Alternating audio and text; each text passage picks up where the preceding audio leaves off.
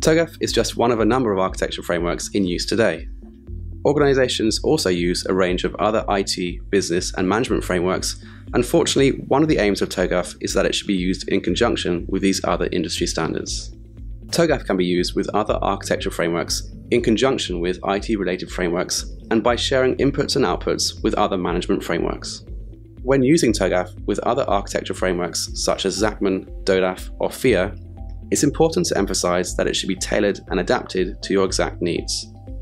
In fact, whichever of these you use, best practice says that you should always customize it to suit your needs, to fit with existing practice, and to provide handovers to other frameworks. Because TOGAF is uniquely focused on an EA perspective, it also provides a complementary perspective to IT frameworks such as COBIT or ITIL.